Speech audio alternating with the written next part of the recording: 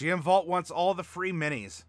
Well, there will be free minis, quote unquote, not this coming Wednesday, the 9th, but on October 16th. That is the third Wednesday of the month, and that is when we have the community raffle, where I give out boxes of minis to people who are in the channel and participating in the raffle. So that's your opportunity, GM Vault. And then, of course, in January, I know that's a little ways out still, but in January, when we do our anniversary, I'll have another giveaway of different things throughout the week as a celebration as we enter into year 3 of the channel.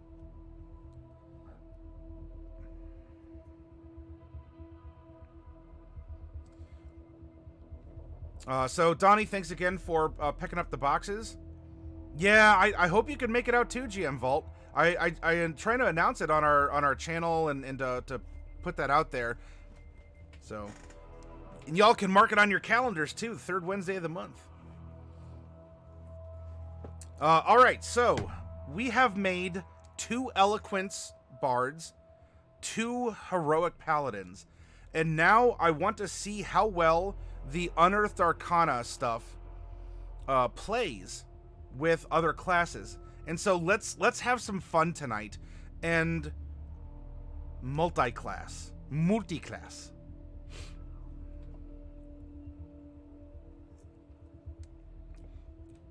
When we do this, we're going to be making level 20 characters, as that's the characters that we've been making, because the paladin set the capstone bar at 20 because that's when their subclass gets its last bit of goodies. So we're gonna make a level 20 multi-class character. Our first one will make an Eloquence bard. Whatever we end up multi-classing into isn't going to be a paladin, and it's obviously not going to be another bard. And let's just have fun with it. Now, we are going to be using just the player's handbook. Again, we're keeping things simple, but we've made awesome characters by doing so. We're certainly not out anything in that regard. And when we split the levels, it should at least be a 50-50 split, with us starting with Bard and going into something else for purposes of the multi-class, the features you get afterwards. However, I would prefer to have, if not equal, then dominant levels in Bard over whatever we splash into. And to get us going, we're going to open our handy-dandy character creation sheet here. And to start us out, GM Vault, would you please type exclamation point 1D100?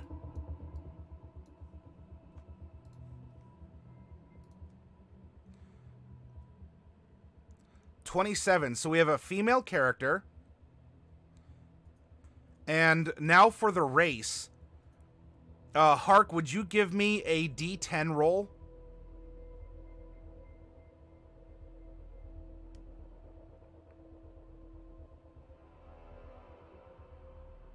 Lands on a 7. 7 is a halfling. Not a half-elf, but alright, so we have a halfling. Cybernetic Illithid, could you give me a D4 roll? Exclamation point 1D4.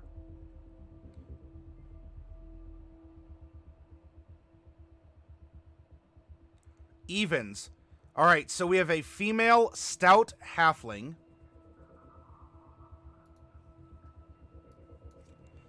Female Stout halfling.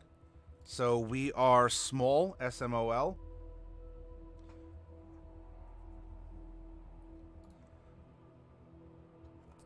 Next up, Donnie, would you please roll a percentile for me?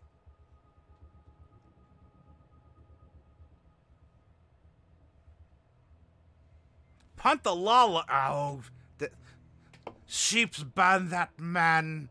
Ban him. 79. Donnie is giving us a neutral evil character.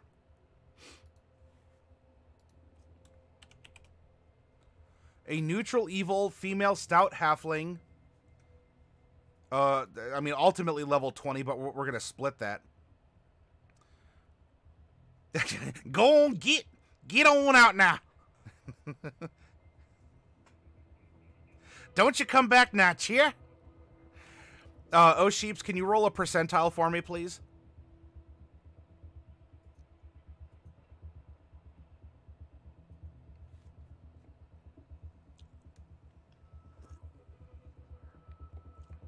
It's because we're overpowered. It's okay to be jealous, Cybernetic Illithid. Exclamation point 1D100.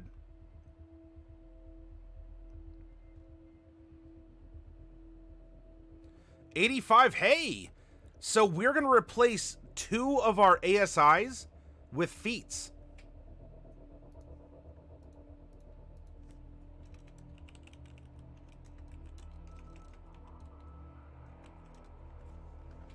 And so actually we have Bard class stuff, and then whatever we're getting from our other.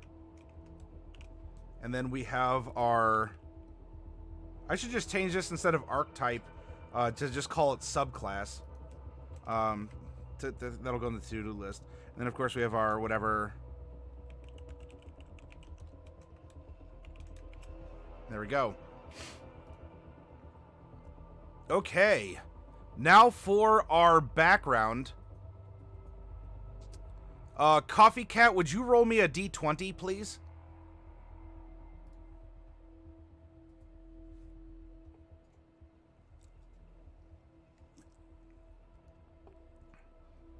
We'll see if Coffee Cat gives us... Yep, there we go. So Coffee Cat's breaking it up for us. 15. So Coffee Cat, apparently you wanted a sailor. She is a sailor. And then we'll choose if she either gets ship's passage or bad reputation, well, given her demeanor. There we go, that's a little bit better.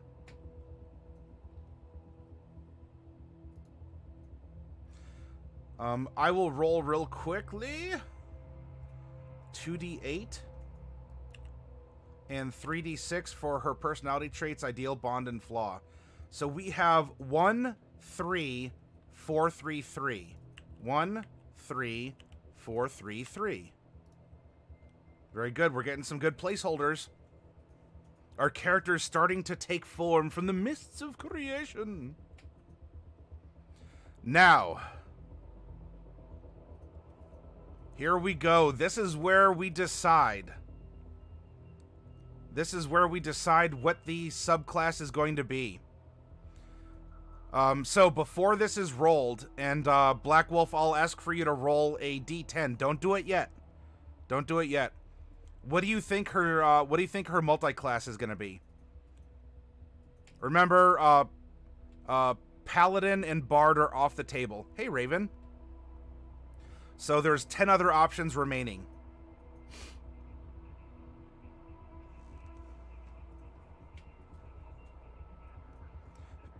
This is for rights to say, I called it. Black Wolf, you think we're going to get a druid? Hark is locking in for a fighter. Trefus wants a rogue. Raven wants a rogue also. All right, Black Wolf. Will you please type exclamation point 1d10? Illithid is getting in at the last second with a monk. 8. So 1, 2, 3, 4, 5, 6, 7, 8. A sorcerer.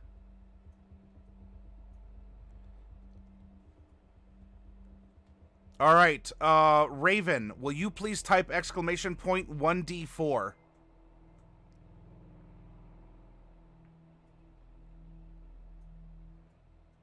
Well, I skipped over Ranger and Paladin because we're saving that for... She's already a bard. I'm sorry, we skipped Bard because she's already a Bard. I skipped Paladin because we're going to make the Bard Paladin blend at the end of the night.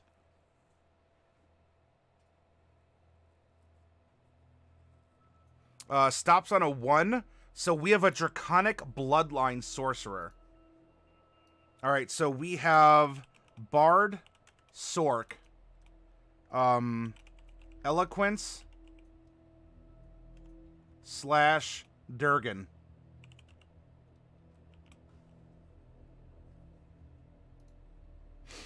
Alright, now, neither Bards nor Sorcerers have class features that need to be randomly rolled, so we get to skip over this part.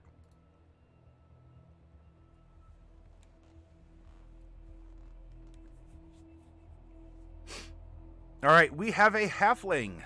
Let's go to the Halfling stats. Furbolg works, right? Half-Elf, Ghostwise Halfling, Lightfoot, there's Stout Halfling. Bard first, Sorcerer second, yes.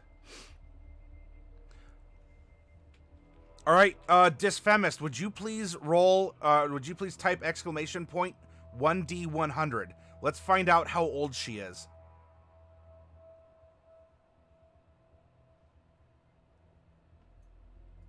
Stops on a 68.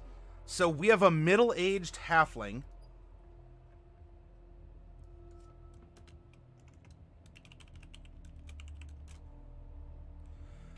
And so for a halfling, middle age is 102 plus 1d 59 years. So I'm going to make a 59-sided die, and then we're going to add 102 to it. And roll. Our total is 115. So she is 115 years old.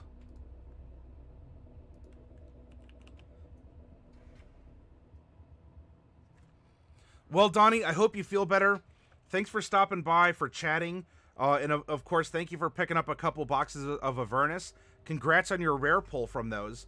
And, you know, hey, listen, enjoy, and if you want to come back and chat, we're here. If you got to get some sleep and recover, make sure you take care of yourself.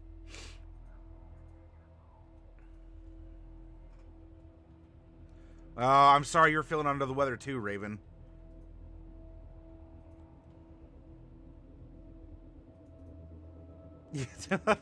Hey, you know, it happens at conventions and game stores, which is why if you ever have a cold, it's okay to call off and not play D&D with other people, because you might infect them too, because we're all sitting at the same table, breathing the same air.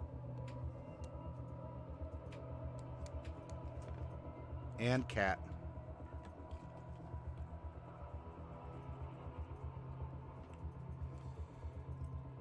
All right, now her base height is 2'7".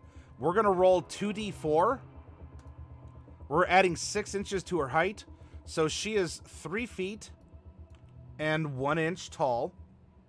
And then we're going to take that same 6, multiply it by 1, and add that to her base weight of 35. So she is 41 pounds.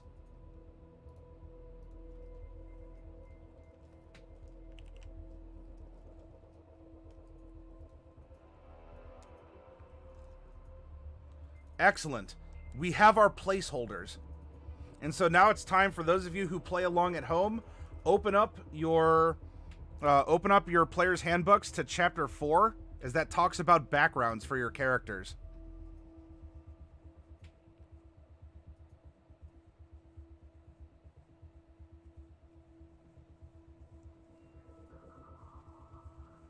I never got Confunk, Black Wolf, so you must have got it from someone else. I took my vitamins and I stayed healthy, and I was I did my best not to get myself infected. Oh, you caught it for me, not from me. Oh, all right. Thank you. Ooh. Thank you for jumping on that grenade. Those are some good scritches, huh, bud? Can I loosen up a hairball? Yeah.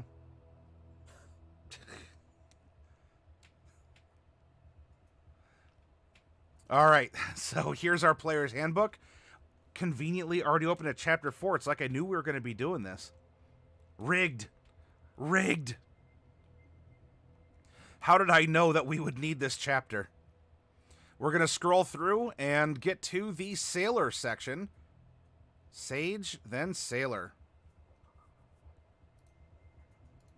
All right, let's find out more about our Char Actor. I'm going to scoot this off to the side so we have an easier time reading the player's handbook. Yep, I'm a hacker. Now, as a sailor, we get proficiency in athletics and perception. We are also going to get some tool proficiencies. Those of... Here, bud. I gotta reach through. Thank you. Navigator's tools and vehicles, water. We're going to get a belaying pin, which is effectively a club. Or some other like memorable part of a ship that we served or are serving on, and that we can use to bludgeon people. So we get a club. Hi, bud. You're exact. Oh, hi. Yeah, I know you want to lay down and just be on everything. Ugh. We have 50 feet of silk rope. Ah, a lucky charm, and we're gonna. Our lucky charm is trinket number something or another. And this could very well play into her as a character, her beliefs, or what set her on this path. Next up, we have some common clothes. And a belt pouch that contains 10 gold pieces. Now, we can consider ship's passage. Of course, we can also consider bad reputation. But really, I think until we find out more about her personality, that will really help define which background feature she would be receiving. So let's discover more about her. Let's get our character's character. Personality trait number 1. My friends know they can rely on me no matter what. We're very dependable. Now, of course, I mean, who are our friends? I guess we'll find out a little bit more. Her second personality trait is number 3. I enjoy sailing into new ports and making new friends over a flagon of ale.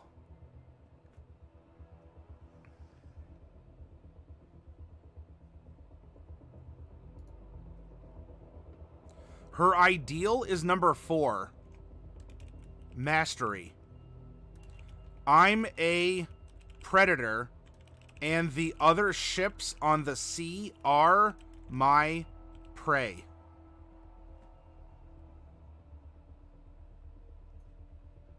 So she seems to have a dominant streak to her.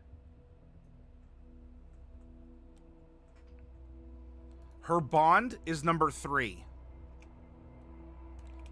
I'll always remember my first ship.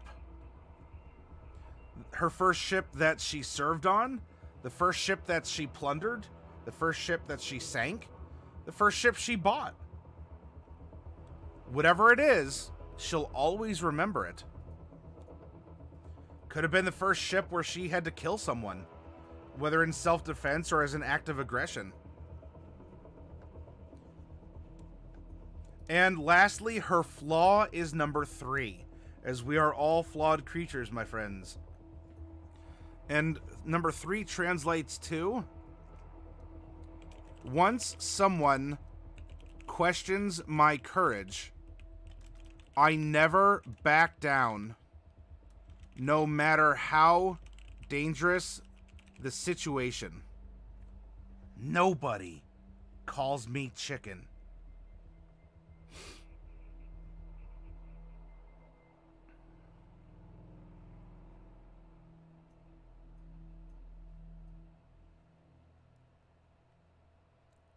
So she'll never forget the first mutiny that she led or partook in.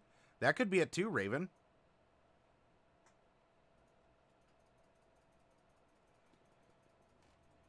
All right, so she's been around a while. Her friends can rely on her no matter what. And that, I guess, is even in the face of having her courage questioned. She enjoys sailing to new ports and making new friends over a flag and a veil. Doesn't necessarily mean that she might not, you know, alleviate someone of some coin or try and get information. Maybe she's in cahoots with our blackmailer. We'll see. Martina McFly, says Raz. And she wants to be a master, or in this case, a mistress of the seas. There's not a ship that can outpace her, that can stay afloat if she decides it needs to be sunk. There's not a ship that she can't captain.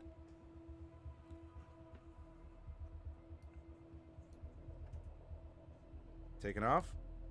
All right, bye. Hey, you put that away. Thank you. That's a little better now. There he goes.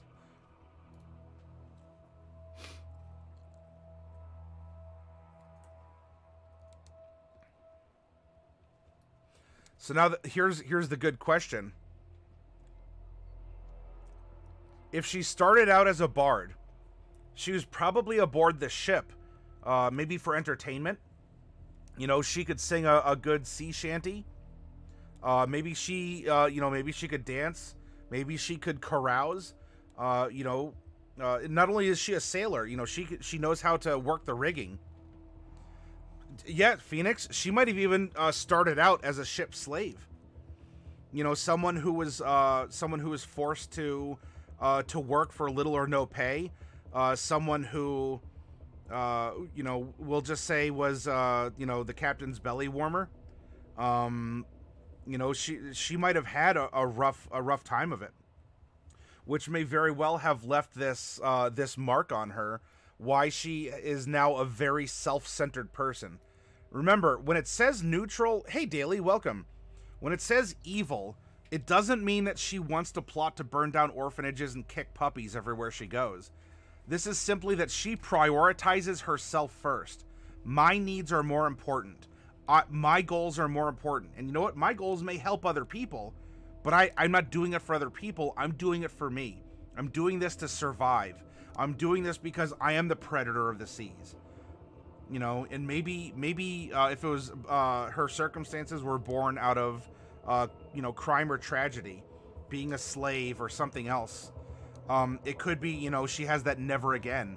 And the next person who tries to lay a hand on me, they're going to lose a finger. Or, you know what? I'm already at that height for most other people. Sailor's going to lose their, Sailor's going to lose their rigging if he tries anything with me. That could possibly be the case, too. I did Raz, if it means anything. Sierra says, certainly would make the first ship memorable. Not in a good way, but hard to forget. I agree, Sierra. Ooh, spicy pork chops, Raven, huh? No, our blackmailer doesn't have a missing finger.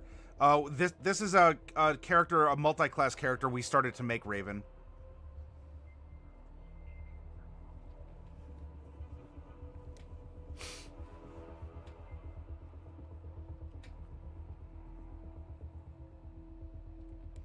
And so it seems like, you know what? She's a no-nonsense woman, right? Her friends can rely on her. And so if she's going to do something, whether she's been challenged or not, again, you could be a hard ass and have friends. You can be rude. You could be a rude, crude dude or dudette and still have friends that rely on you, especially if you are a sailor. If you want to be a captain, you want to master ships. Your crew could very well be your friends. So my crew know that they can rely on me. And you know what? I will sail them to hell and back. But they know that that they can count on me to get the job done.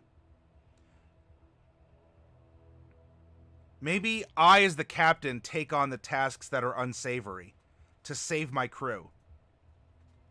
And so this could lead to why she might have the bad reputation instead of the ship's passage. That said, I still think we have a strong case for her having ship's passage.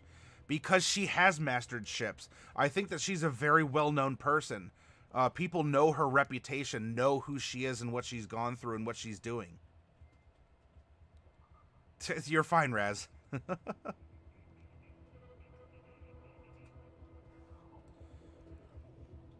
And so the thing to consider, if she started out as a bard, as a performer, as someone who sung, whose very soul, you know, she could express through instruments or singing or dancing or some other kind of performance.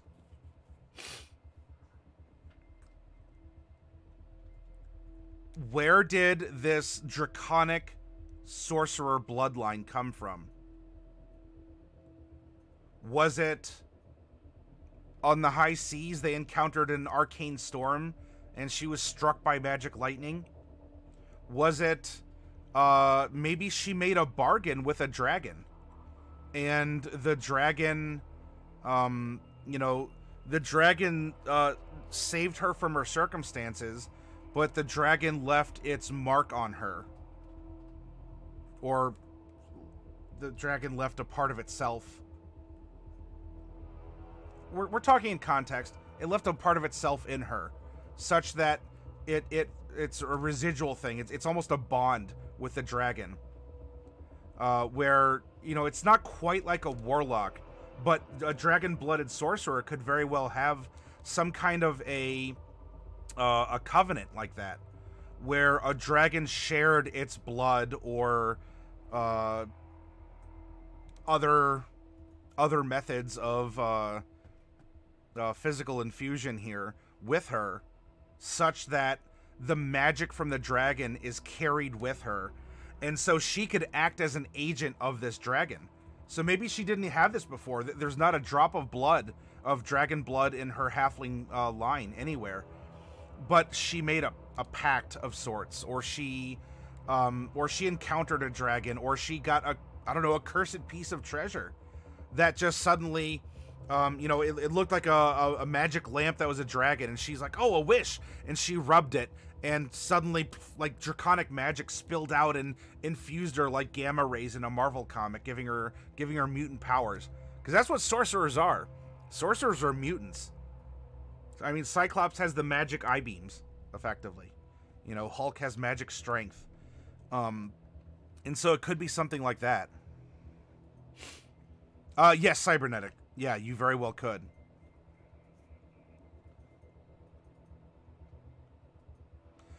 During a fight that she was bathed in dragonborn fire, and it did nothing. So maybe it's just that, you know, 1 in 11 billion chance that her genes just allowed her to, just showed that there was a manifestation. Treffa says, what if it's in her bloodline but randomly manifests so not everyone in her family can do it? Yeah, someone in her family could have had a dalliance with a dragon in some way, or been subjected to experiments. I like that. It was always in the blood, and some other incident made it burst forth. So she was, she was in a state of extreme, because look, again, if we're talking mutants or something, something was happening.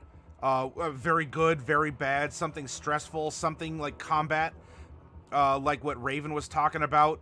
She didn't realize that, she was in combat, and this was the first time maybe she was severely injured, and a cutlass from a raiding ship, cut her down her arm.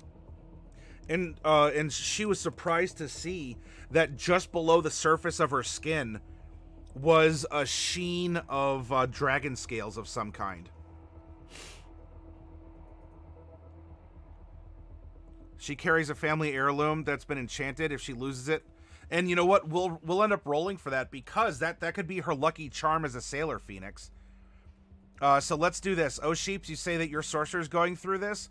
Oh Sheeps, would you please roll a D10 to find out what kind of a sorcerer, dragon, or what dragon blood flows through her? Rolls on a 1. Let's look real quick like. Black dragon. A black dragon, apparently.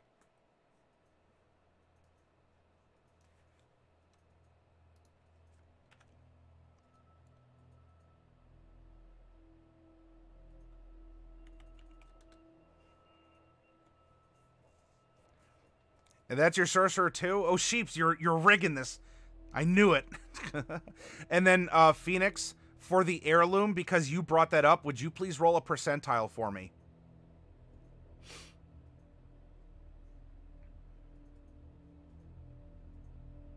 Oh, Sheeps has been the puppet master this whole time. Exclamation point 1D100.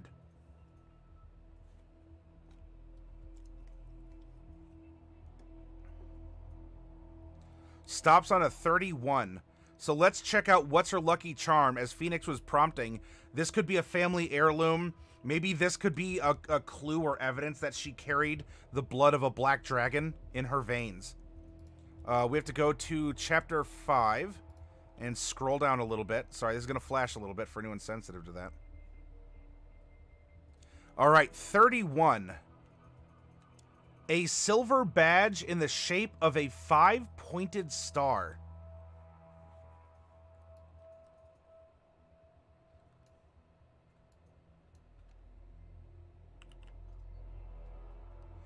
Oh, you're fine, Phoenix. Don't worry. A silver badge in the shape of a 5-pointed star.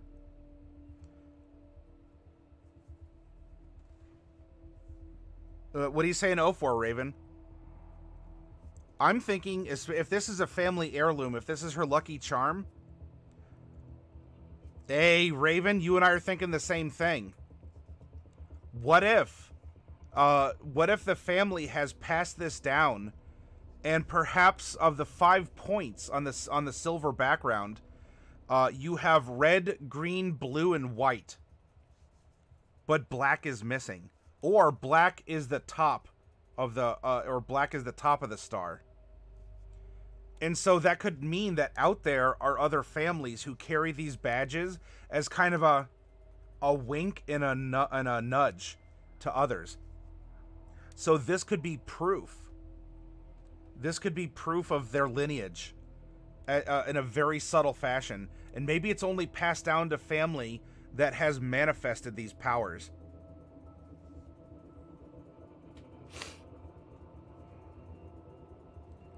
I like it. I like it a lot.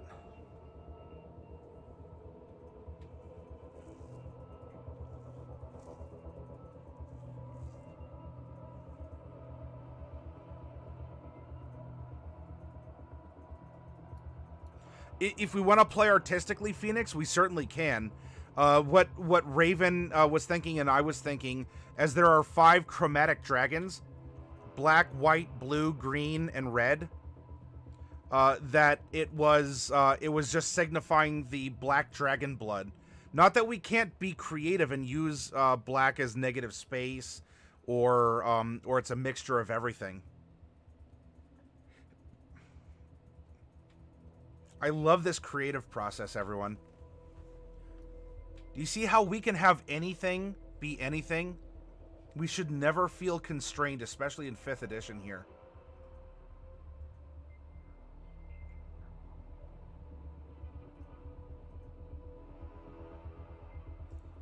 And so she came aboard as a talented young lass, perhaps put into dire circumstances, or not. Doesn't have to be. And at some point, you know, almost like, if any of you have been watching the Tuesday games, we had a character somewhat like this. Macabre Derek was playing a character named Selter. Selter was a very dominant black dragonborn who said, you know what, I am a dragon. And so, you don't think so? You know, take a long walk off a short pier, Buster Brown. I know I'm putting that in a PG-13, not even just a PG way.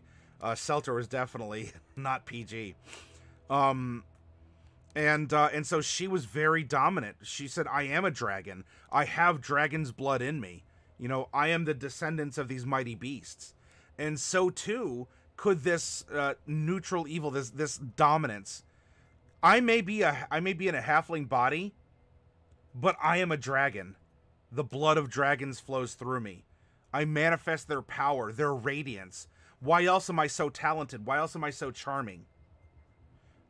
That's why I must master others, as dragons have been masters over us in the past.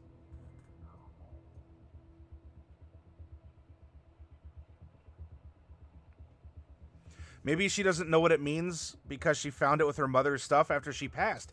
Treffus, excellent backstory creation. Excellent. Sierra says family kicks their kids into dire circumstances as a sink or swim kind of thing. Turns out our halfling discovered her dragon heritage and swum better than so yeah, she could even be bitter against her family for, you know, like selling her to the sea or whatever, you know, and say, you know, don't come back for 10 years because maybe that's the test. Maybe that is the test to see if the blood has been passed down to the next generation. And so of the, you know, maybe there's 10 kids in the family. You know, and so maybe she's the one that, you know, has proven that she carries the mark of the dragon. I really like these ideas.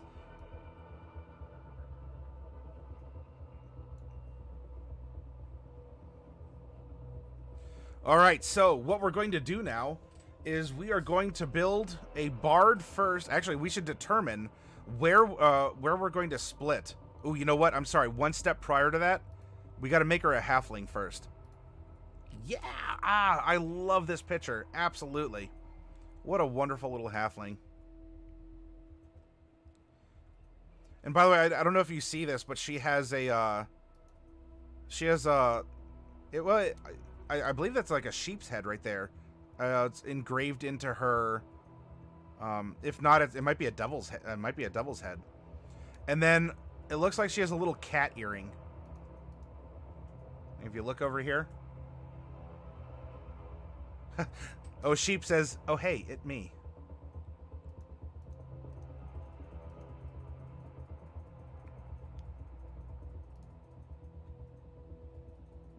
Might be a ram's head. Yeah.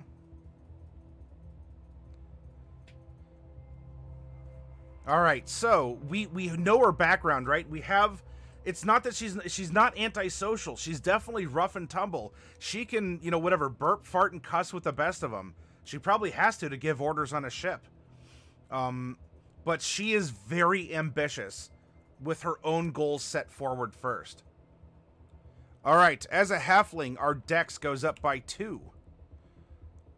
Our speed is 25 feet, so that's going to give us 12, 12, and 0 for climb, swim, and fly. We are lucky. When you roll a 1 on an attack roll, ability check, or saving throw, you can re-roll the die and must use the new roll. We're also brave, so we have advantages versus being frightened. We also get halfling nimbleness. You can move through the space of a creature that's of a size larger than yours. We can speak common and halfling. And now for the sub-race, she is a stout. She's a stout halfling. As a stout halfling, you're hardier than average and have some resistance to poison. Some say that stouts have dwarven blood. In the Forgotten Realms, these halflings are called Stronghearts, and they're most common in the south. This reminds me of a meme saying that dwarves are just dummy thick halflings. And so a stout halfling in this case would be, you know, apparently like a cousin of perhaps.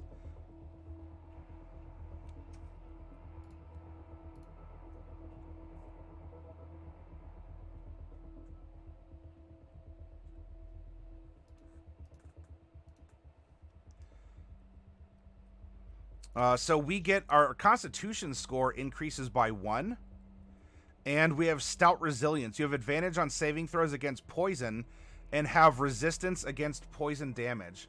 So up here in our IRV for immunities, resistances, and vulnerabilities, at poison, I'm going to click resistance, and we also have advantages versus poison.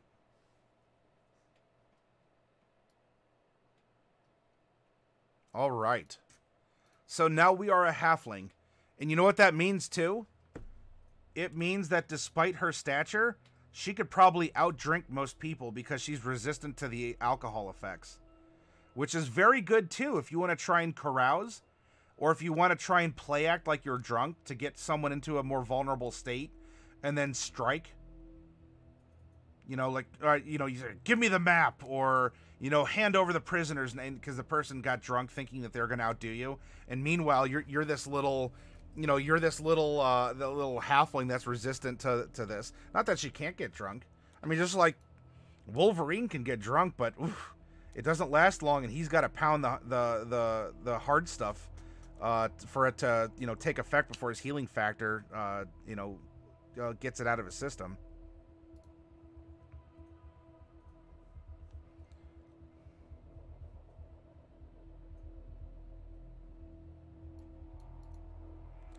Deadpool, well, Deadpool has a healing factor.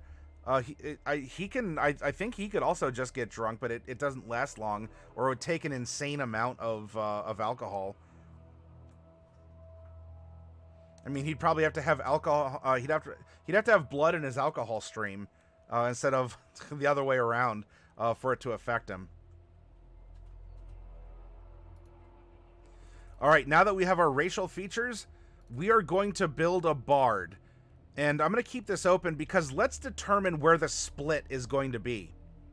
Now, if we look at the capstone, Infectious Inspiration is a 14th level. So if we stick with this 14th level, we would get our last Eloquence. Our last Eloquence feature. Which would mean that we would have 6 levels of Sorcerer. And if we look here, Bard 14, we would get Magical Secrets, our second dose of Magical Secrets.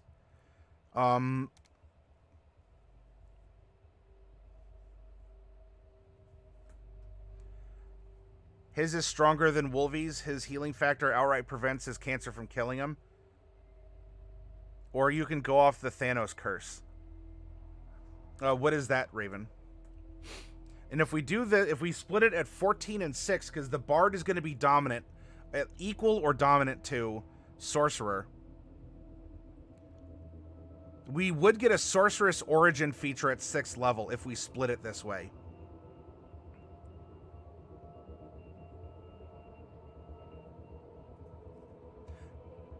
Well, good morning to you, Santa. That's right, Marvel in my Sunday morning D&D? Heresy.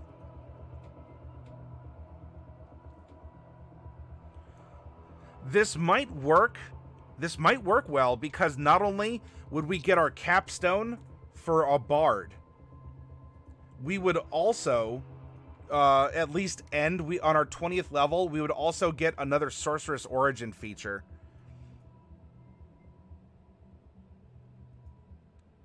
Which is Elemental Affinity, and that would help really prove that she is a black dragon.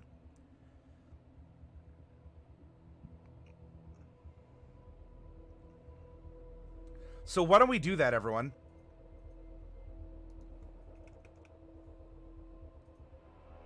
We're going to split this at 14/6.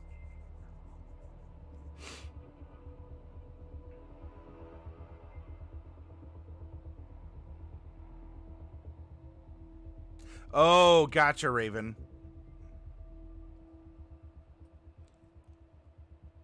So with this, you know, I'm thinking if she owns a ship, she doesn't, she gets ship's passage. I think she has the bad reputation, and it doesn't even have to be bad. It's just that everyone knows her and knows not to mess with her. You know, because she's the Black Dragon of the Sea, or whatever.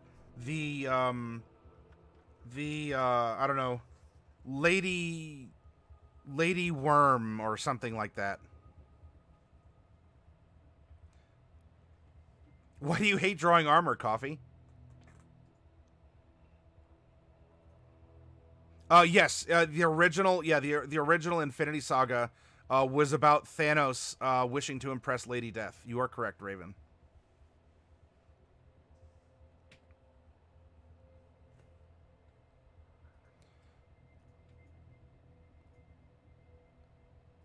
Unless it's plate, it's boring?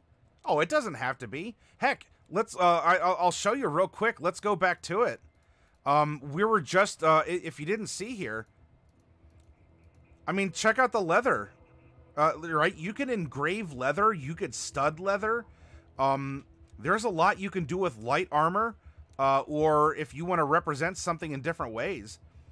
You know, so for her, she has these designs that are, and you can also paint leather too, or hide, or if you want to make something the equivalent of wood, you know, you can have smooth patches, you can have a bunch of stitches, you can have, you can still kind of scallop.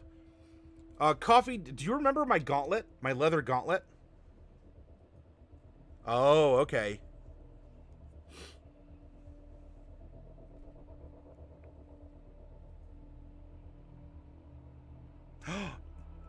Uh-oh, you haven't... well, Coffee, you're going to see it at the end of the month. For any of you who haven't seen my leather gauntlet, you will.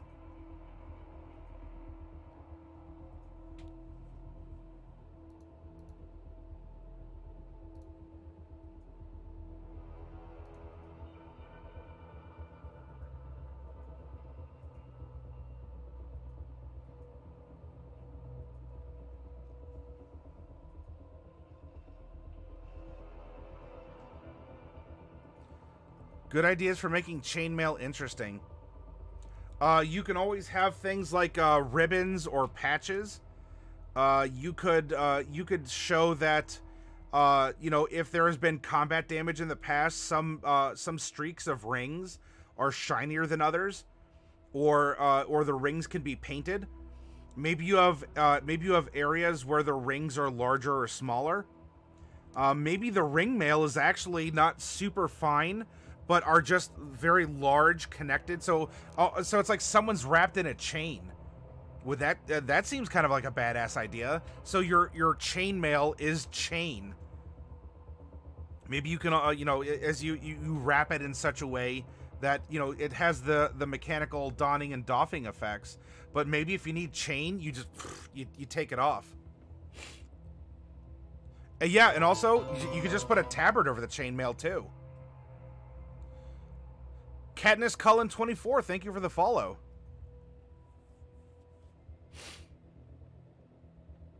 Oh, thank you then. Spell out dwarven obscenities in silver links, says Sierra. You always wonder, why did the dwarven armorsmith ask if you could read dwarven? And he seemed amused that you said you couldn't.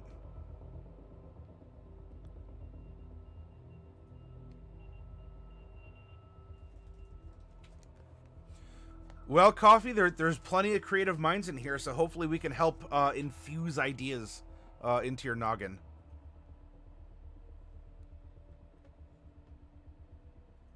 Oh, well, thank you for allowing for that, Katniss, and hopefully it's something that, you know, like what, allergies or something that'll go away.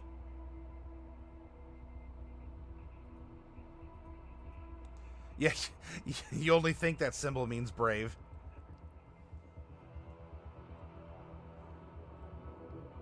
Just remember, anything that Katniss pulls are actually yours, Raven. The cat. That was a firm no. It may have been in lowercase letters, but there was a tone to that no. Any of Katniss's pulls are Katniss's, huh? All right, let's go to a bard. Remember, we're building a bard first, and we're gonna build 14 levels of bard. So bards are a D8 hit die class, and so we get 14 of them because we have 14 levels of it. Funny how that works.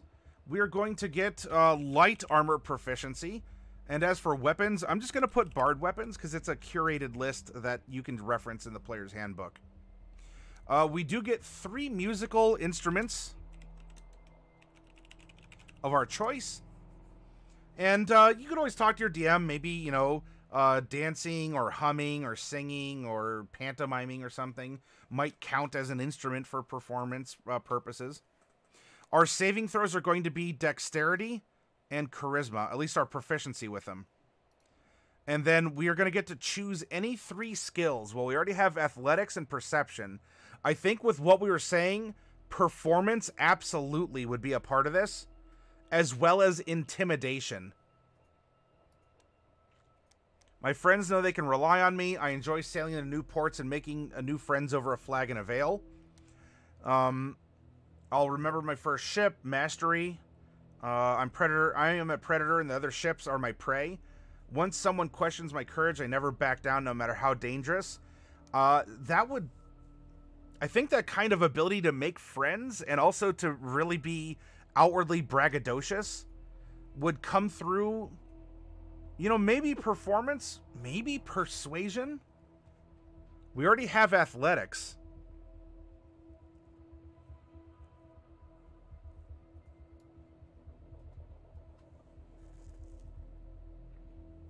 Survival actually might be a good one for her. You know, if you're sailing, you need to find water and food to endure, to overcome circumstances.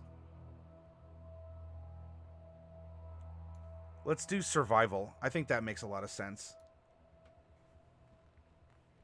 She's getting the raptor and the unicorn. I always think of her when spending money, except those dragons, those be mine.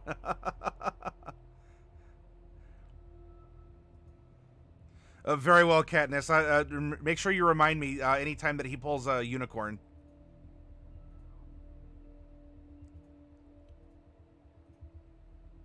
Yeah, exactly, Sierra. I think survival makes a ton of sense.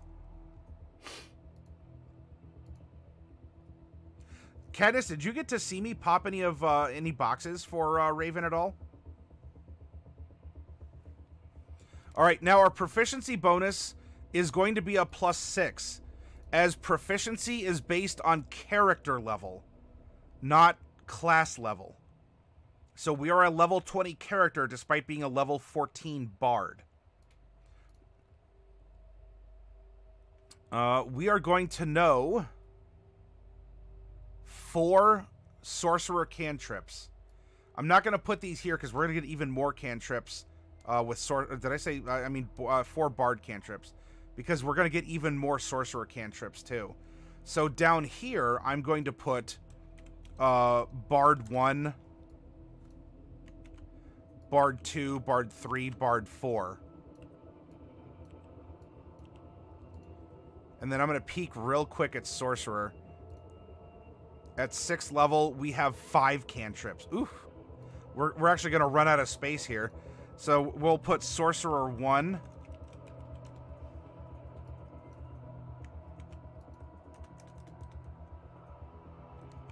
Sorcerer 2, Sorcerer 3, 4, and 5. Okay. Let's head back to Bard. Starting equipment, I'm not even going to worry about that. She's level 20. Who knows what she has by that point in time. Not going to worry about it. Spellcasting, well, you know...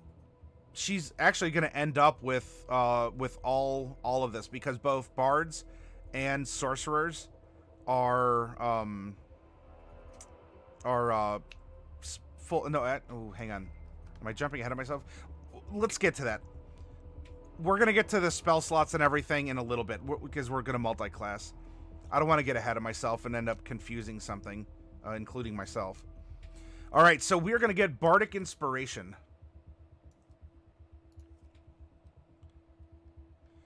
In fact, for this one, it's probably better to put it here. Bardic Inspiration, Charisma per rest, and we at level 14 are going to be rolling a D10.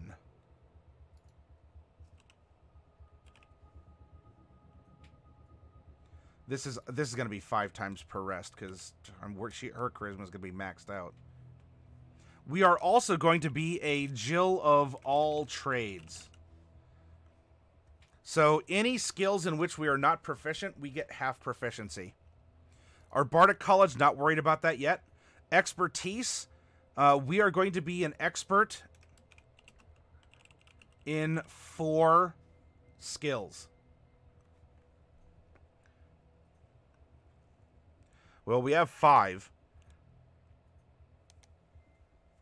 So this is probably going to be... You know, athletics is something kind of passive to her. I would say performance, intimidation, survival, and perception would be her expertise.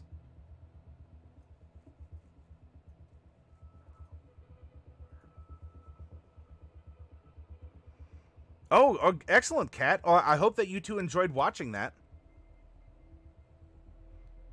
Phoenix says, other way around in our house, I'm a dragon, so I claim them as kin. All right, Raven, no problem. Ooh, what kind of salsa did you get, O'Sheeps? No problem, Kat. You're fine. ASIs, well, we are, well, see, this is going to be an interesting split. As we get ASIs at 4, 8, 12, but we're going to miss, because we don't have a 16 in that level. And we're going to get 1 as a sorcerer, because we get 1 at 4.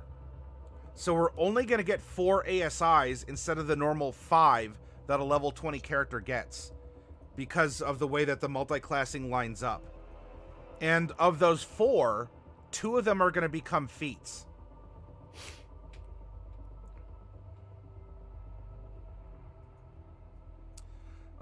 We have Font of Inspiration. Regain all your uses of Bardic Inspiration when you finish a long or short rest. We also get Counter Charm.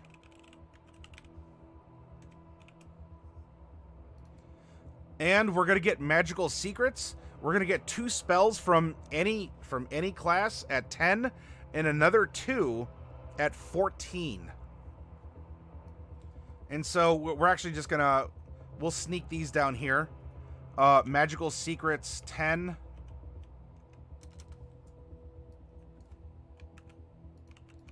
And then we're going to get 2 at 14. So there we go. Now, for the subclass, the Unearthed Arcana Eloquence portion. Universal Speech.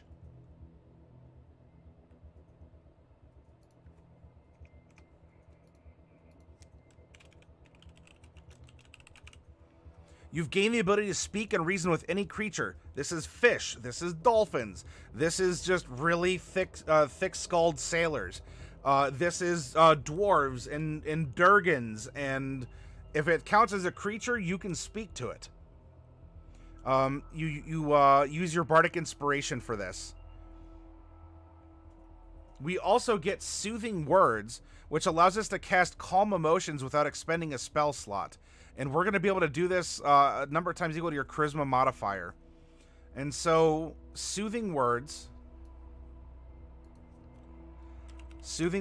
is going to give us Calm Emotions. This is definitely going to be 5 times per long rest. For free. Before I go, I want to do this as well. I don't have many followers, but since you're being hosted, second on my list with only Total Party Chill in front of you.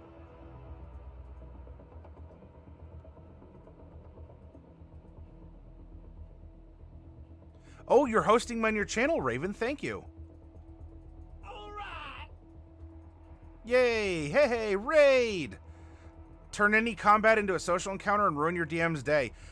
This is a very social, very RP bardic college, a subclass. Welcome, raiders. Welcome. Come aboard. Actually, yeah, we're talking about a sailor. Yeah, no problem, Raven. Thank you.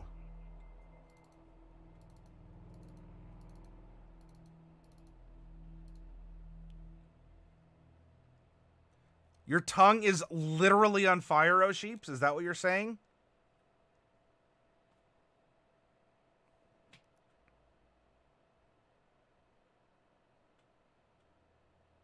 Usually they're liars. It's never this hot. What have you done, O'Sheeps? So we get soothing words and universal speech. For sure, she's a captain of a ship. She can talk to anyone, including, you know, you, fish, hop aboard, your dinner. Okay. Now we get to something that is... I think it does seem very powerful, however, our level 3 features are background stuff, roleplay stuff, and you can't really account for that in a power curve. So I think to help this subclass keep up is why we see undeniable logic be very powerful. As with this, the creature takes psychic damage and you force disadvantage on the next saving throw as a bonus action, which could even include to force a saving throw then to one of your spells, like Irresistible Dance or Hideous Laughter or Fireball. A wombo combo. So undeniable logic, you go, no you, and then and the person is so baffled at the no you that just the fire washes over them. Or the creature regains hit points equal to the number you roll in the Bardic Inspiration die, and the creature has advantage on the next saving throw. So, you know, one of the party members goes down, even if it's a 1 resets their death saving throws and gets them conscious again. So you pick yourself up off the deck and get back to work. And then, you know, when the next spell comes in, they get advantage and they dodge out of the way of the fireball that would have knocked them back out. So, undeniable logic is very powerful and very flexible.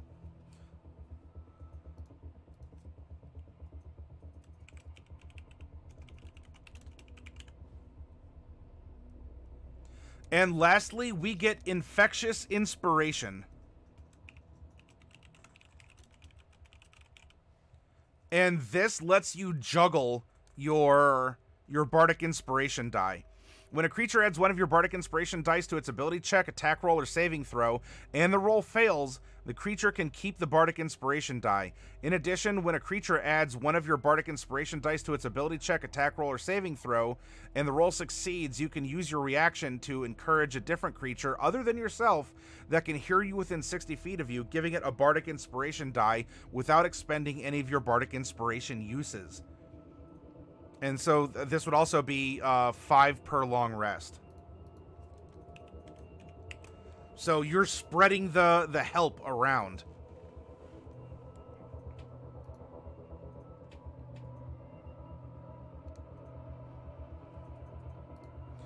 Excellent. Now we're going to go back to the player's handbook. And before we add Sorcerer, I do want to go over when we multiclass. Remember that you must have a minimum ability score in your current class and in the class into which you wish to go into at that point in time. Sorcerer is 13 and Bard is 13. It stacks up. And so we got to make sure that at level 2 or whenever we'd mix it, we're making the ultimate product with the workshop, that we have a charisma of 13. I think that's going to be easily accomplished.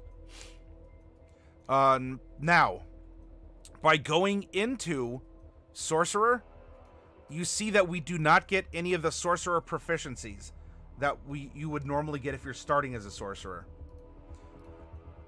What that is going to mean then is for spell casting here, you determine your available spell slots by adding together all your levels in Bard, Cleric, Druid, Sorcerer, and Wizard. And so when we do that, we get 20. And so here we see a 20th level multi-class character that is on the chart as Bard and Sorcerer gets the full spread. 4, 3, 3, 3, 3, 2, 2, 1, and 1. Now, just because we have the slots doesn't mean that we have the super high-end spells that go with it, but we can get spells that we can accelerate through higher spell slots.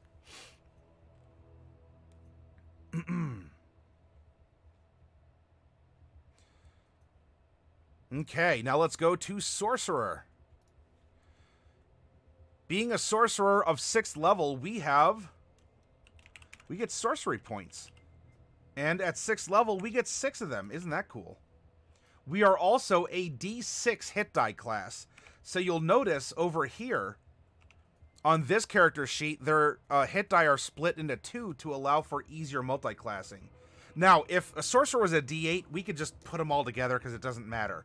However, if we do choose to expend hit dice on a short rest or a long rest, we can choose from which pool we want to pull hit points first.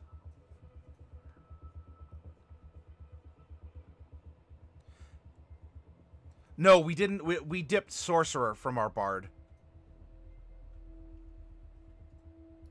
All right, class features. Well, our feature, we get the hit points. Our proficiencies, remember, we do not get any of these proficiencies for multiclassing. Now, we are going to get 5 cantrips. And in the spells known, we're going to get to in a second here. For being a sorcerer, we are also going to have Font of Magic, which allows us to shuffle our sorcery points and do some cool stuff with it. I would urge you to read it. It's in the player's handbook. As this is a workshop to build a character, I don't want to go over all of the minutia. We are also going to be getting meta magic. And at level 6, we're going to have 2 different kinds of meta magic.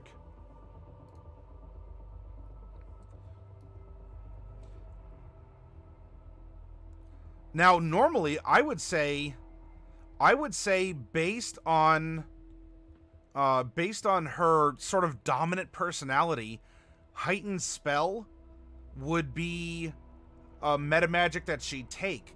However, her bard levels gives her that effect by forcing disadvantage. Minutia? No, your Nusha.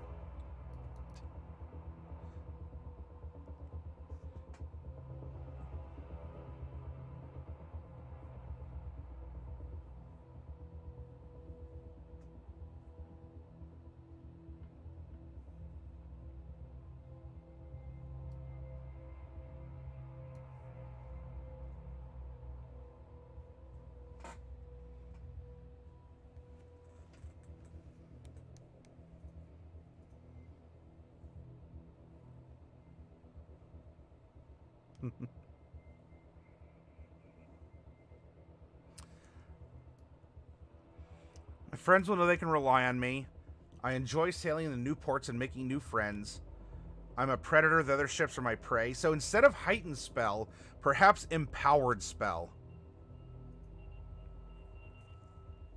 Once someone questions my courage, I never back down, no matter how dangerous.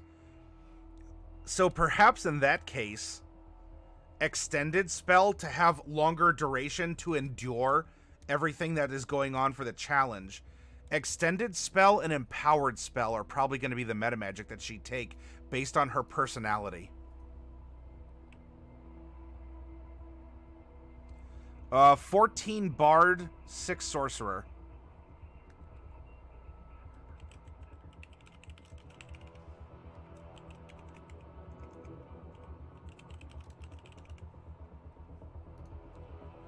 Okay, now for our Draconic ancestry from our archetype.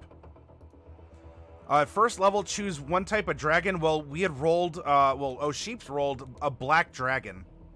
You can speak, read, and write Draconic. Additionally, whenever you make a charisma check when interacting with Durgans, your proficiency bonus is doubled when it applies to the check. So, up here we speak Common, Halfling, and Draconic. Yes, and level 14 Eloquence Bard and 6 Draconic Bloodline Sorcerer. We have Draconic Resilience. As magic flows through your body, it causes physical traits of dragon ancestors to emerge. At first level, your hit point maximum increases by 1 and increases by 1 again whenever you gain a level in this class. Additionally, parts of your skin are covered by a thin sheen of dragon-like scales. When you aren't wearing armor, your AC equals 13 plus your dex mod. So again, she has the black dragon scales that are a part of her. And lastly, well, here I'm going to put Draconic Resilience. We also get Elemental Affinity. When you cast a spell that deals damage to the type associated with your Draconic ancestry, add your Charisma modifier to that damage. At the same time, you can spend 1 sorcery point to gain resistance to that damage type for 1 hour. So we can become resistant to acid damage as well.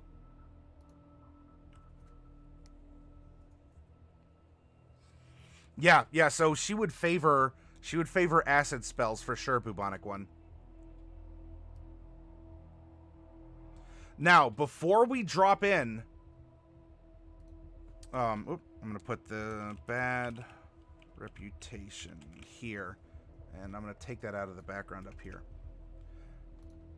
Before we drop in her scores, something else to consider is 2 of her 4 ASIs are going to be feats. And so we're going to go back to chapter 6, and let's talk about the feats that you think someone like this would take.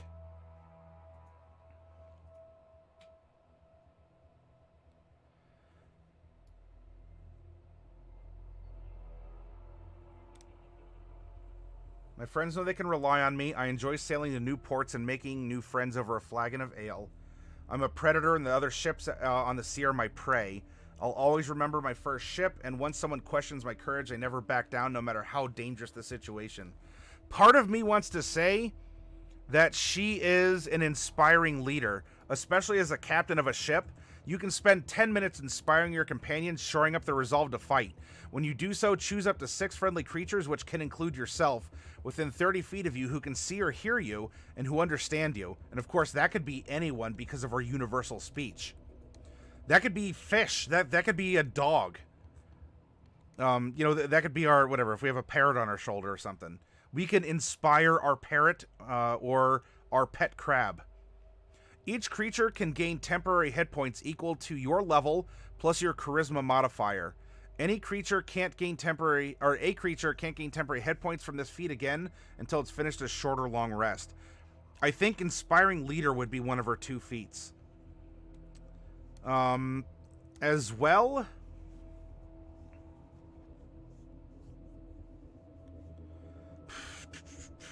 I don't, especially because she's a halfling, she already has a form of Lucky. I normally don't hand out Lucky as a feat because it's so universally good or applicable that we've done it with 1 character in the over 1.5 years we've been making random characters, because for him it was like, it absolutely fit. Everything just in the cosmos aligned.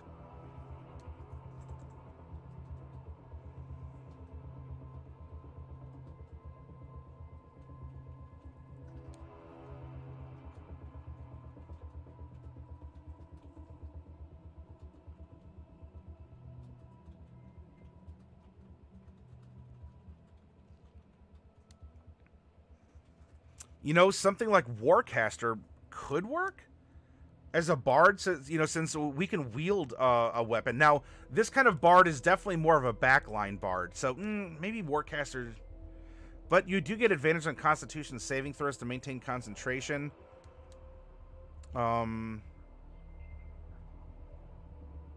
Oh, but that's also when a hostile creature's movement provokes an opportunity attack from you.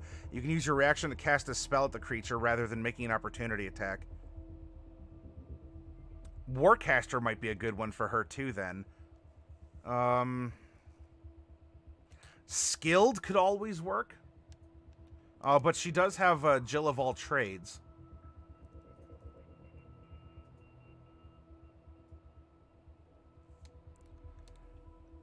She doesn't have dark vision, so Skulker could help in dim light. We can always give her no, bards get rituals. Never mind.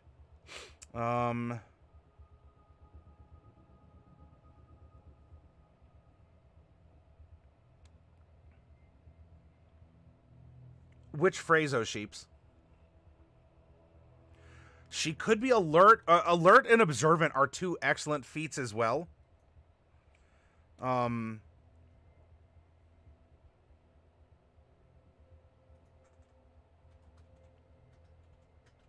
Jill of all trades.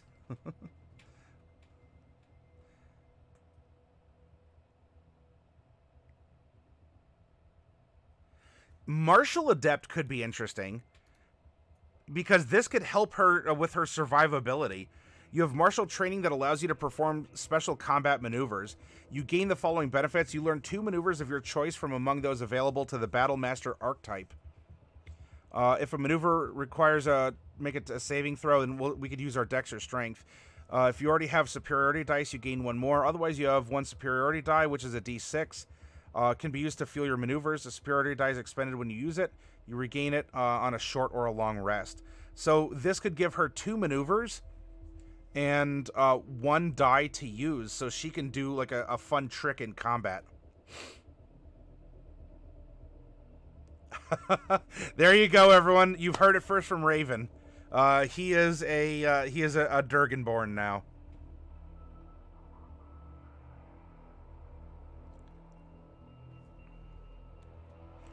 Keen Mind can time. That's right, direction and detail. You always know which way is north, number of hours left, and you can accurately call anything you've seen or heard.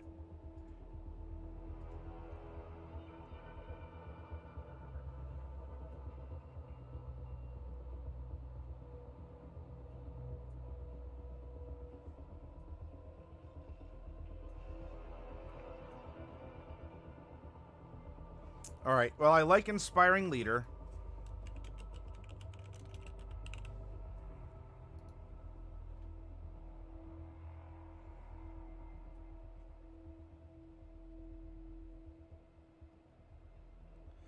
Actor could work for the Eloquence Bard as well.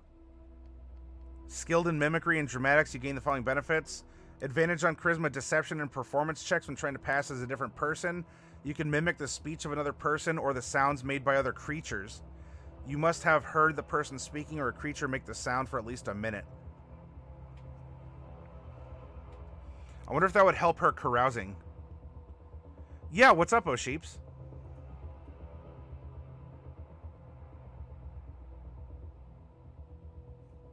She's been on all sorts of ships, talked to people.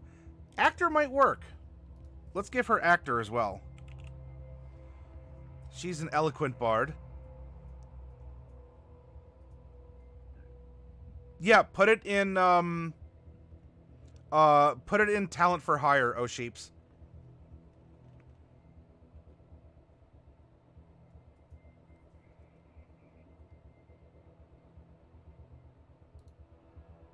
Or, you know, something that would be super gross.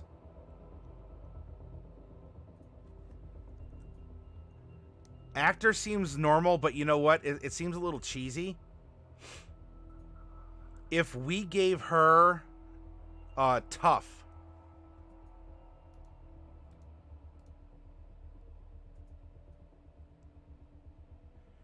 If we gave her tough. Let's do that. She's already getting bonus bonus hit points off of being a Draconic bloodline.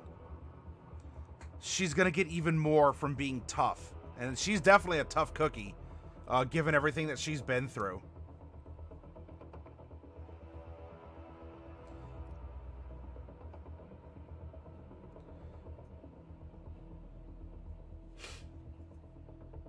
All right, so if we do this, neither of these are going to improve her scores here. And so let's drop in the standard array. Absolutely, charisma. She is all about that charisma. She's also a hardy soul. She's sailed. She's survived. She's a survivor. She's not going to give up. She's a survivor. She's going to keep on surviving.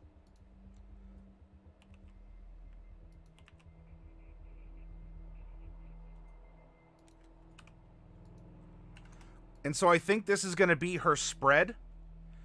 After her racial bumps, this is going to give a 15 dex, a 15 con. And there we go. And now from her 4 ASIs, 2 were taken by feats. We're going to get to put 4 points into her character. And so with that, I believe that we can Let's go Charisma 16. And put 2 more points. So she has an 18 in Charisma. And 1 in Constitution to bring that up.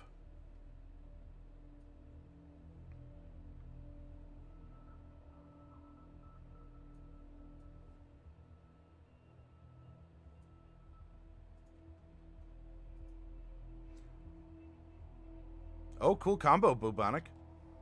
Hi, 12 for 10. Good evening to you. So she only has the 4. Now, of course, if we took Actor instead, you know, that would free up 1 more Charisma that we could use to put into Dexterity, which is fine. You know, if you want to replace Inspiring Leader because this makes you itchy, seeing that we don't get that bump to 3 for Dex, I understand. You can replace Inspiring Leader with Actor. Either can work, right? Her friends can rely on her, and you could say, well, so instead of spreading outward benefits, maybe just that they can rely on her to sneak or to evade or to pretend to be someone else, or because she's selfish, you can even say, that as Inspiring Leader, in this case, you know, when someone questions my courage, I never back down. And so if we did that, instead of being the inspiring leader towards other people in that regard, if you made it Actor and she had that, then that would free up that 1 extra bump to give her a 16 Dex. I will also say that if you ever have 1 free floating, you can always pop it into your strength score, because your strength score provides mechanical benefits to your character. Even going from an 8 to a 9, your modifier is still -1, but you still get benefits from having a 9. But let's say we go with this, all right? We're going to make her a little bit more selfish, although Inspiring Leader is still something to consider. 0 strength, 3 dex, 3 con, -1 int, 1 wisdom, and 4 charisma. Well, hey, you'll see in a second what we're talking about, Raven. And so this is going to give her strength saving throw 0, athletics is going to be 6. Dexterity saving throw is a 9. Acrobatics are going to be 6. And the reason for that is she is a Jill of all trades. So she gets half her proficiency bonus to skills in which she is not proficient. Con saving throw is 3. Intelligence saving throw is -1. However, all her skills are going to be 2s. Wisdom saving throw is a 1 with a 4 animal handling, insight, medicine. And now this is going to get super gross, as she is expertise in perception and survival. So that's twice proficiency plus her modifier. So she's going to have a 13 perception and a 13 survival. Charisma saving throw is 10. This is going to be a 7 deception, 7 persuasion, and intimidation is going to be 16. Performance is 16. Her armor class will be 16 if she's not wearing armor, because she has the Black Dragon scales, which are 13 plus dex. Initiative is a dex check, and of course we're not proficient, meaning that we get half of our proficiency bonus to it. So she is super twitchy and goes on a +6. Current hit points. Are you ready for some fun?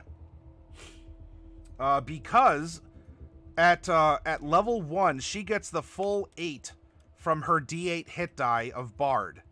Then for her remaining 13 levels of Bard, she gets half +1 of her hit die, which is 5, right? Half of 8 is 4, +1 is 5.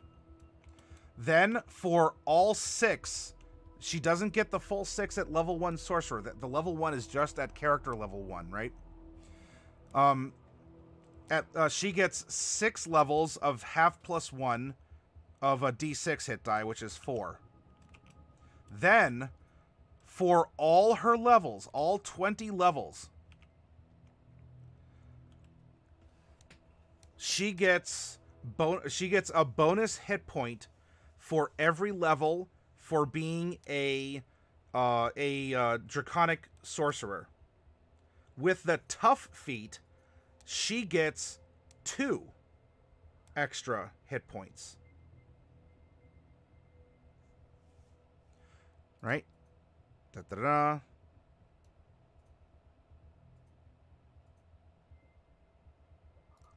what this means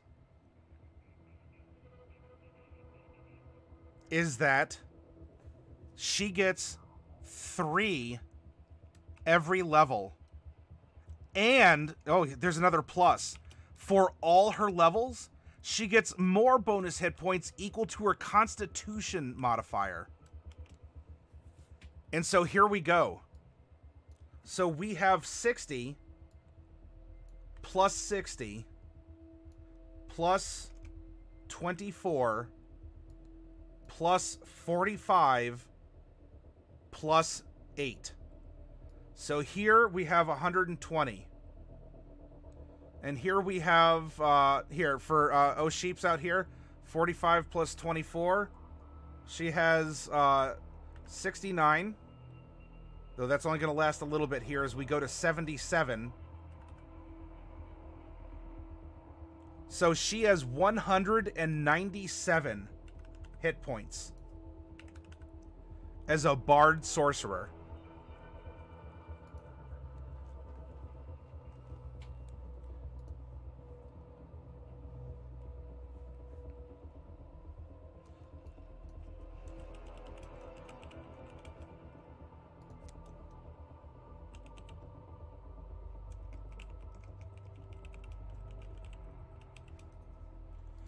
If she's using a strength or thrown weapon, that's going to be a +6. If she's using a ranged or finesse weapon, that's a +9. If she's attacking, she gets a +10 to hit. And to save against her effects is going to be an 18. And remember, she can impose disadvantage on that, which is mathematically, you need a 23. Because advantage or disadvantage is a +or -5 statistically.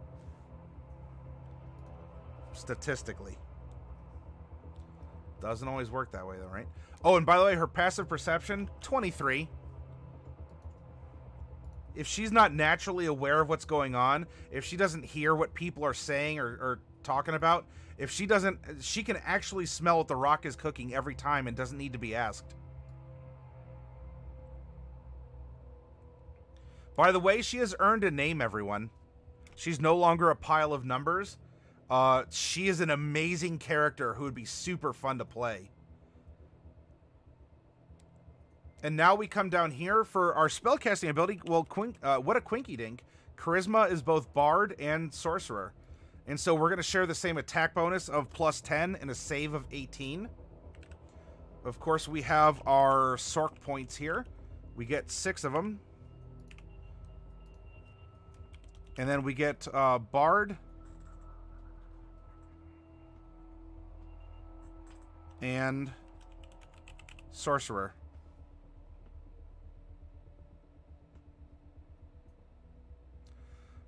Well, Raven, that's fine if you want to propose that. I don't think she's paranoid. She's very assertive, very dominant. And so she listens to what's going on and looks for opportunity, looks for ways to assert herself. And if not through combat or even through being rude, a rude, crude dude. She might just want to, I want to be friends with you. We're going to be friends. And I don't think you understand. You don't have an option. As a full caster, level 20, because both bards and sorcerers are full casters, we have spell slots equal to that. However, you are going to find that the spells that we get are going to be different. Well, I mean, not just our spell list, but for example, spells known as a bard, we're going to go up to 14th level. And so we can have up to a 7th level bard spell. However, we'll never get 8th or 9th. We have the spell slots, but we aren't high enough in that class or sorcerer to get that high level of magic. So if we come down here, spells known at 1st level are 4. And so I'm going to call this Bard level 1. 2, 3, 4. Then we get another spell at 2. 3, 4, 5, 6, 7, 8, 9. And then at level 10, we go from 12 to 14. And so that's magical secrets down here. At 11, we get a spell. And then at 13, we get a spell. And then at 14, you'll notice that's when we get our other 2 magical secrets. So that's 2, 3, 4, 5, 6, 7, 8, 9. Remember also, when you have a fixed spell list caster like this, when you level up, you can swap out spells. You know, if you have this 3rd level spell that isn't doing anything for you, and you level up to level 8, you can, I don't know, give yourself a level 1 spell that you think would be cool. Or swap it out for a different 3rd level spell. You do have some flexibility on level ups. So what you're seeing here, I'm just presenting what you'd get if you just sort of rode what you could get at the levels you could get it. And of course, these 4 down here in the, you know, our magical secrets, these could be another cantrip. These could be level 1 spells. They could be, as long as you have the spell slot for it, it could be from any class and count as a bard spell. So these could be anywhere. I'm just putting them in the corner to show that we have them. They don't have to be level 4 or 5 or whatever spells. And this is why it's important. So you have to have a spell that you can be able to. Oh wait. Would that mean?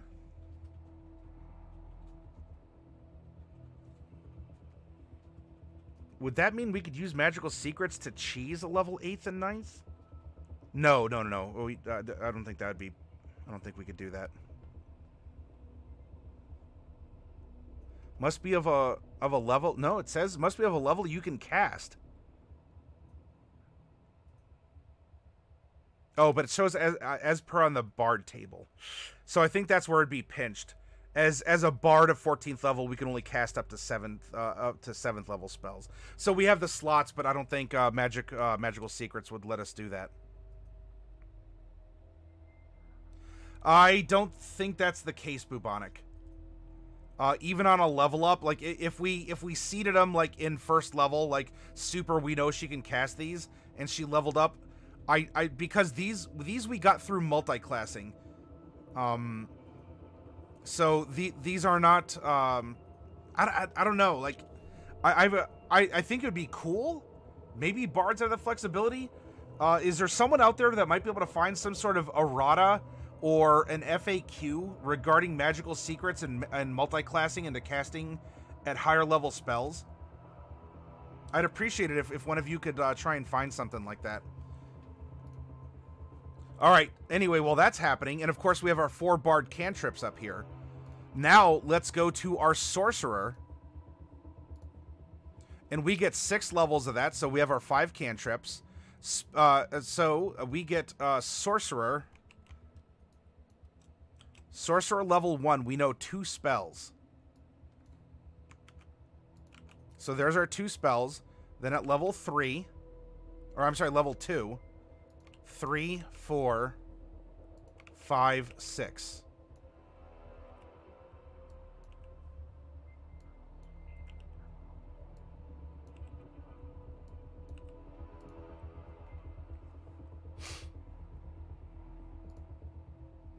And so you see how I segregate this so we know from which lists we can pull our spells.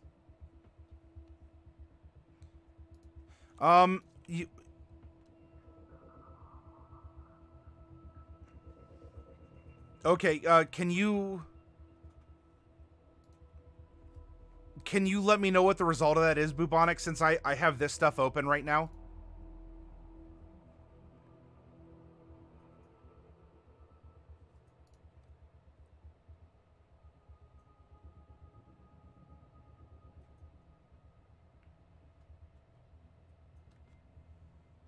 Hey, Risky. Hey, thank you. It's been a little while. I hope that you guys have been doing very well over on your channel. Stay classy, Waterdeep. Yeah. Hey, thanks for stopping by, saying hi, putting some eyeballs on the channel, Luke. And I please spread my love and well wishing to you all, as I miss seeing y'all on the normal feed. But absolutely. Our our love and our camaraderie for beer and storytelling and role playing and history. It is very strong, Luke. Hey, Grimvex, good morning to you.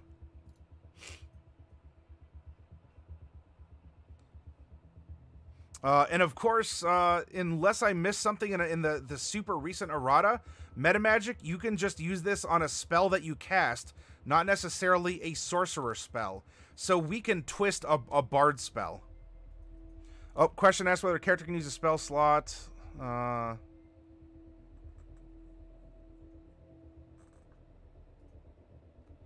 elven wizard who learns Misty Step by taking the Fey teleportation feat. Use a wizard spell slot to cast Misty Step because Misty Step is on the wizard spell list. I don't know if that's... This is specifically an interaction with magical secrets.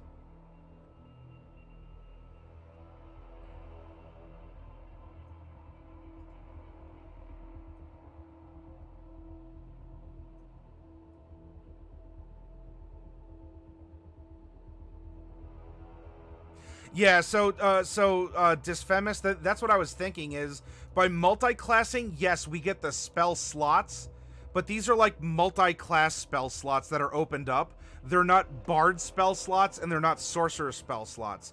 So we can ramp up our spells through them, but they don't unlock. I don't think that magical secrets would allow us to move or to even move a sorcerer spell slot there, because it's not sorcery at that level. It's just a magic potential at that level. Coffee Cat, have an awesome night. Thank you for hanging out with us.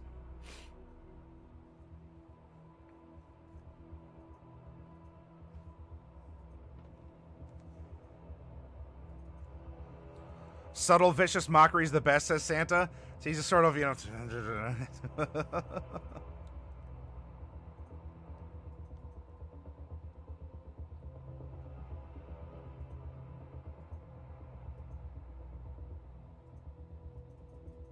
Yeah, so it seems to just be opening up the slots, but it doesn't.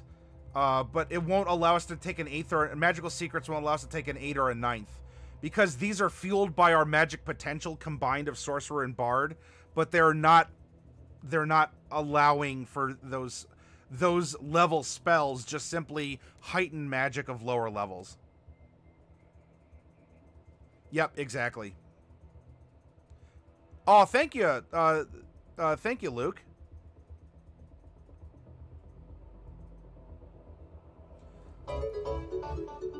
Hey! Risk brewing gloves matemorks and so child you. Subscribe people. Subscribe people. Luke, you speak with a magnificent female Welsh accent. Thank you very much for that. Here, I'm gonna... You get the cheers, and you get the love. Bonsoir, mon ami. Bonne nuit.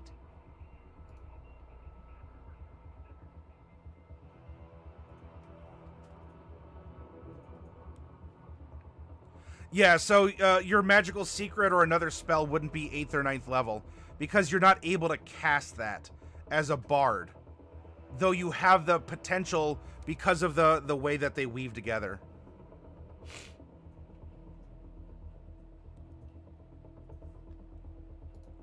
Cheers!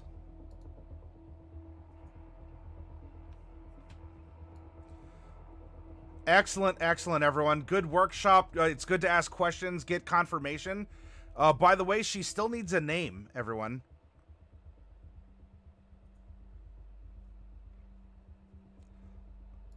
So let me know what you think about that. I need to get up and take a powder my nose break.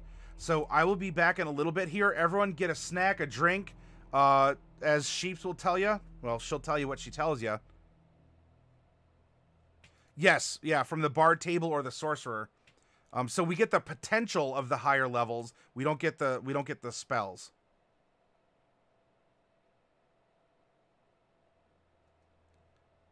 I don't know if UA is included in Beyond Raven, but I also don't do deep dives into that site to be able to tell you. I vote Suerra for a name, but I may be biased here. Well, I mean, so we had someone mention, what, McFly. We have another suggestion for Suerra. And if any of you have any other recommendations, then... All right, Coffee, be well.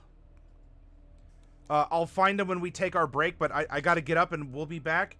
Refresh yourselves, and we'll meet again.